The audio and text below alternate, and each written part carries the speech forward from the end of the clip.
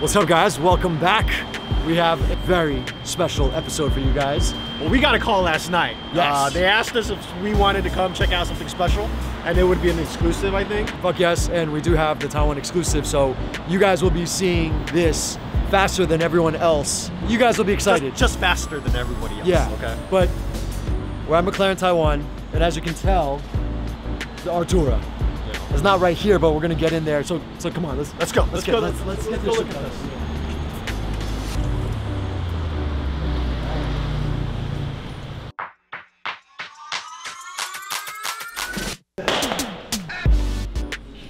Well, this is the car right here. I am very, very excited. You know, look, so I think it's gonna be tricky because this is gonna be a base model for what cars are gonna be in the next 10, 20, 30 years. So this is not new technology. The P1, the 918, the LaFerrari all have this type of setup. But this is the first time that they've gone to like a kind of like an entry level. You know what I'm saying?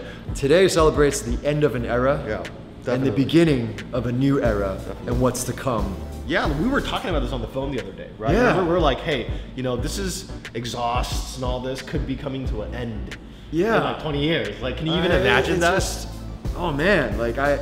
I don't know. Like, let me know what you guys think Yeah. about all this, because this is big news. Yeah. You know, like everyone's gonna follow suit. The next would be Porsche, Ferrari, Lamborghini. Like everyone else is gonna be doing these hybrids. Yeah. So this is definitely where everybody's gonna go. And I'm very excited to see what McLaren actually did with this. Hey, without further ado, let's lift this and we will get into all the specs and details and all the information that you guys will want to know.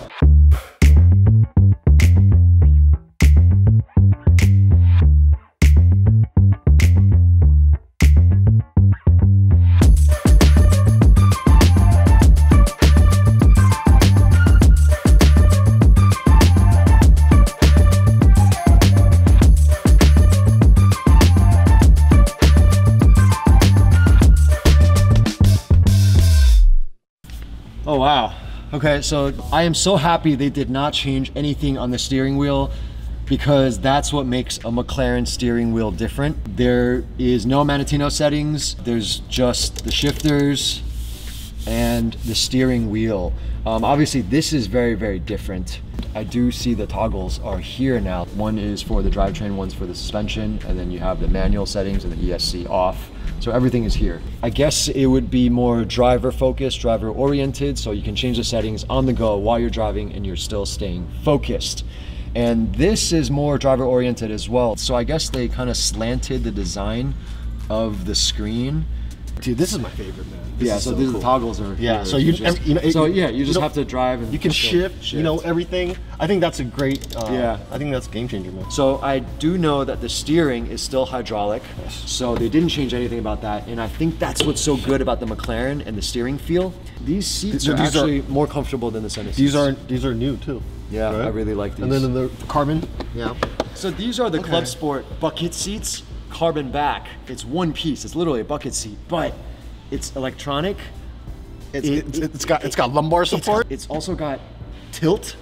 Like I can tilt up or down. This is like the most comfortable bucket seat I've ever sat in. This was first implemented on the 720. This is the variable drift control. So basically, it allows you to set how much it kind of lets you slide the tail out. I think what's cool about this mid-engine car, or at least the 570, the 600 LTs, and the 720s, is that you feel like it's a go-kart, and the effect is not the tail going out. It's kind of like just the middle part, the body of the car kind of just drifting a little bit. But that is a very, very cool function to have. Exactly. Yeah. We will talk about the engine and the motor and the e-motor later, but just some power specs. I think it's around what, 680 PS? 680 PS at 720 Newton meters. And what's special is what you said, right? It comes out at like 2,000 or 2,250 RPM, all the way to 7,000. Yeah, so that means that there's pretty much no turbo lag, because if you just drive it around town, you're usually like around 2,000 RPM. So that means it's like on full blast. Yeah. It is very interesting how the hybrid engine works just, you know, on full boost, literally at 2,250 RPM. And that is quite special. I think from what I see so far, they're setting the bar pretty high with this. With this hybrid mid-engine supercar, you know what I'm saying? Well, I mean, I heard that the price for this, almost 13 million NTD, that would be right below the 600 LT and right above the 570S. But I heard that it's slated above the GT and below the 720S. But you know, the 570 and the 600s, there's no more. So I guess it would be replacing that category. Exactly. Yeah, well, let's take a look at let's go outside.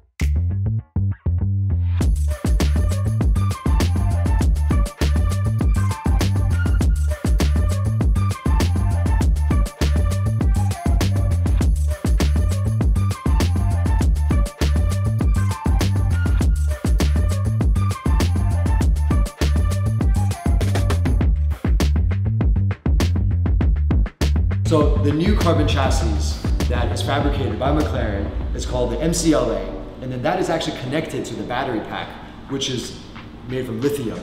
And then it is connected to the engine, and then the e-motor, and then the transmission. The 8-speed transmission, this brand new spanking transmission. I do have to say, hybrids are usually heavier because of the battery packs and the e-motor, but I think that given that there's more power, the numbers are actually a little bit better than the 570S. I'm talking about performance numbers. But it sits slightly right under the 600 LT. I remember 0 to 200 is about 8.3 seconds. 8.3 seconds. So that is just like a tick slower than the 600 LT, but it's a little bit faster than 570S. I mean, this car, the dry weight is just south of 1400 kg. And you know, the wet weight would be close to, I think it's like 1480, 1490 kg. It's not bad, considering how heavy cars are nowadays. Yeah, right. I really like the laser cut honeycomb cutouts. I mean, I guess they need it for ventilation from the heat of the engine, kind of like a ducktail shape. This whole thing, this one piece. I think supercars, that you have to go as much this way as possible. You know, you less bolts, less glue, you know, less everything, right? You want it to just kind of like come together, you know? So they do have these special P0 Corsa tires on it. The size is actually still 19 in the front and 20s in the rear. I always felt like McLarens have been conservative on the sizing of the wheels and the width of the wheels, but I'm sure they have a reason. They have a winning heritage, but you know what? I love the fenders and I love these gills. These vents do look really, really dope. I think that if they come out with a carbon fiber option, it would look even sicker, just like on my 600 LT. I do see that, you know, there's a couple things that I would just trick out with carbon fiber on the exterior, because I love carbon fiber. I'm still so pumped that I'm getting to see this firsthand, and I'm touching it. I'm touching it. I feel like that creeper. I'm perving out over this. There's 3 clutches. Oh, really? This is triple clutch. It's a triple clutch. Because the 3rd clutch is for the e-motor. So the reverse runs off of the e-motor only. Okay. So I think this is there's a lot of wow, technology. it's a little mind baffling. But and I also heard that there's a EV mode. Like you can actually shut the engine off. Yeah, 30 km, I think 30 km the range. I don't know, man. I'm still like kind of like mind blown a little bit. Oh man, this is the future is like just kind of just shit in my face, you know? It's like, this is the future. I don't know what everybody else is gonna do. Like, I don't know. I'm very anxious to see what Porsche and Lambo and Ferrari does. You know? Okay, well, hey, I have a thing for holes, and this is quite big. So I always look at the intake vents here. It's just the radiator inside this vent, and I am touching the radiator.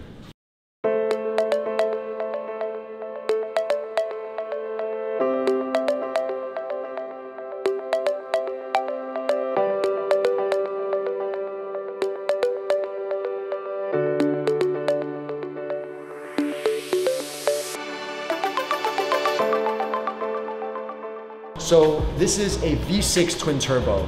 Before, the V6 or the V8 was about 90 degrees. So 90 degrees would be like this. This time they made it 120 degrees, all right? So it would be a little bit more flat, a little bit wider. The weight distribution would be a little bit lower. It would be better theoretically. You know, this time there's an e-motor in here and the battery pack, so obviously there's more weight, but they did use a lot more aluminum around the car, and there's a new carbon fiber chassis, which we just talked about. So I am very, very eager to drive this. I want to test drive this so bad. I really can't wait. I think that this car is going to be a very competitive mid-engine hybrid supercar.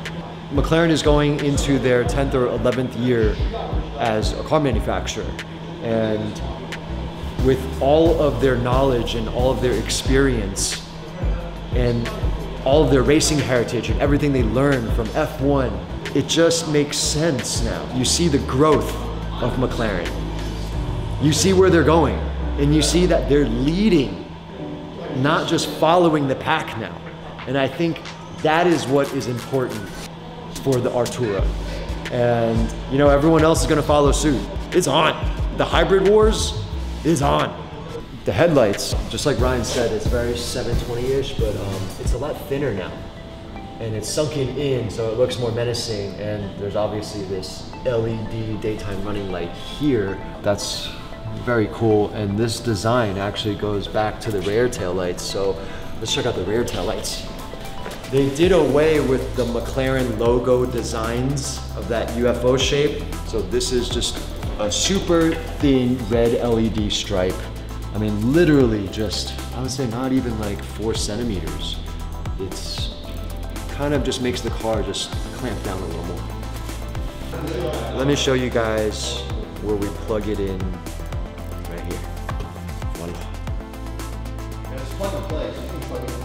So here we have it. This is the future. I'm gonna plug this in and you can just kind of plug it into the wall. 110 to 240V. Just plug it in at home. You don't need a charging station. All you need is some cords. Plug it in, bro. And this plug. Want to plug it in?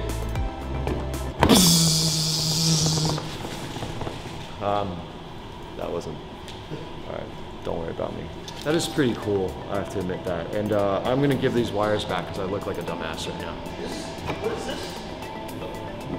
So the suspension is pretty much unchanged. It's still got the independent adaptive dampers. It's got the double aluminum wishbones, and you know that, like, you don't want to change that. If something is good, don't mess with it. So there is a change for the rear. So the rear actually has an upper wishbone and a lower multi-link setup. That is the difference. So the ceramic brakes are a standard. They will not be an option.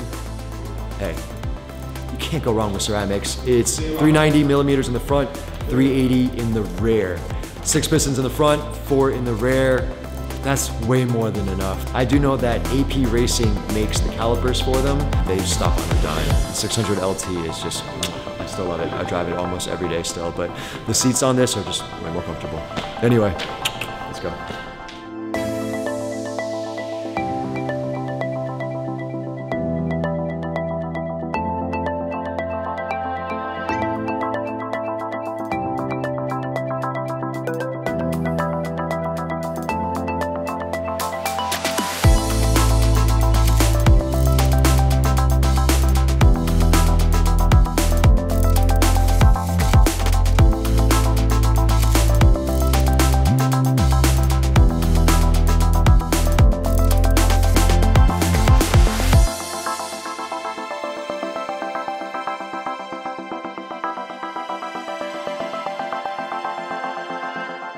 We have just asked McLaren Taiwan if we can start the car and just to hear it. There's no guarantee.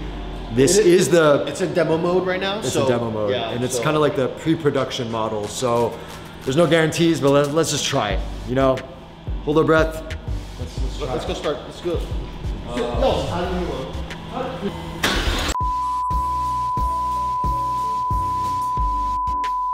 Hey, this was the Taiwan exclusive. We got it to start.